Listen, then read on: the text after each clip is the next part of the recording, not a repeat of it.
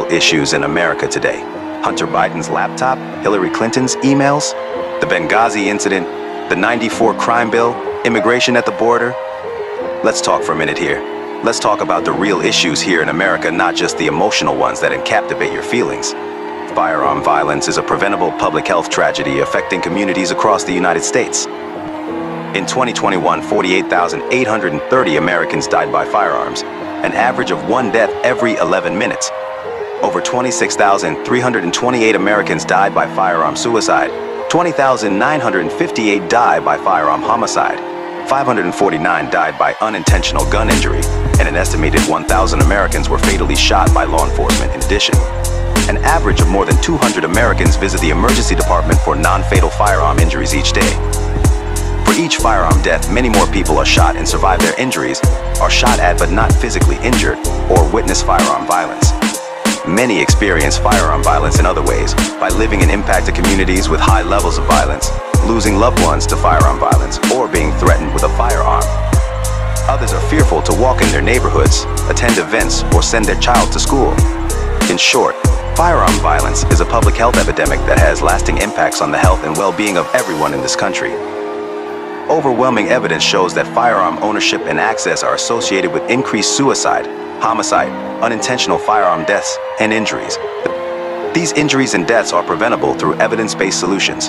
As of September 2023, 41.9% of adults in the United States have obesity. This includes 39.6% of adults who are obese, 31.6% who are overweight, and 7.7% who are severely obese.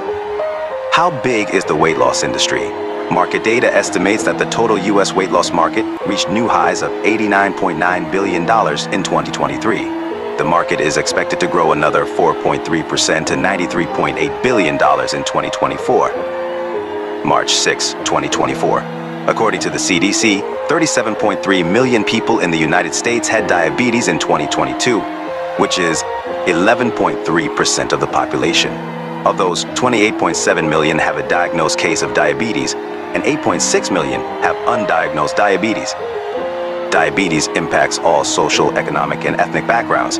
26.4 million people aged 65 years or older, 48.8%, have prediabetes.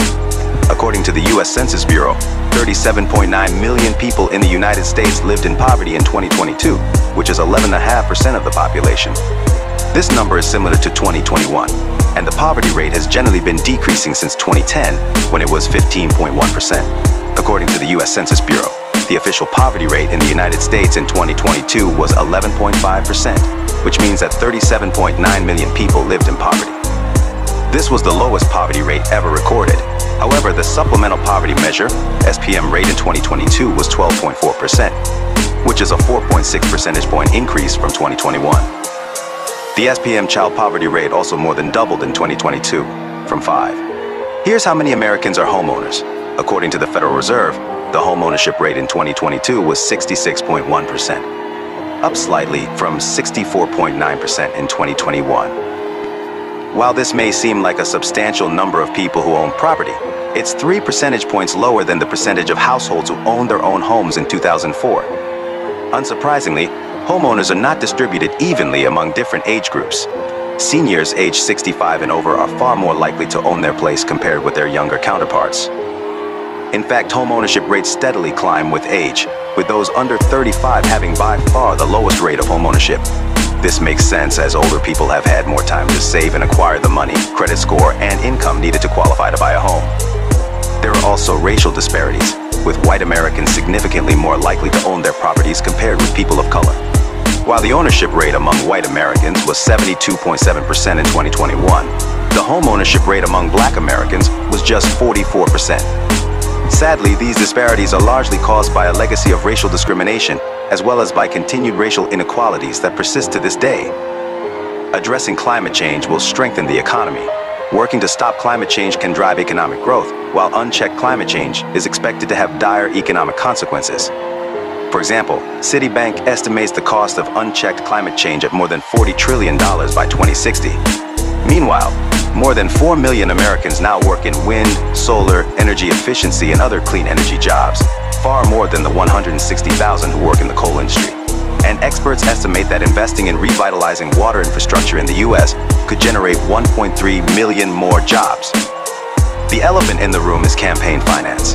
In 2020, nearly $14 billion was spent on federal election campaigns in the United States, making it the most expensive campaign in U.S. history, more than double what was spent in the 2016 election. I don't care what you call it, there needs to be a mental awakening in America. Is this how we make America great again? And who is Save America saving? Donald Trump. Save America accounted for the bulk of the payments, with 84% of the committee's spending going toward legal costs.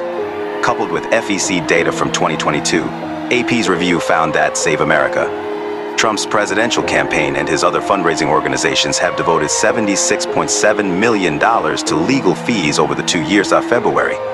2024, in honor of our great authoritarian leader, let's do the America First chant. USA, USA, USA, USA, USA, USA, USA, USA.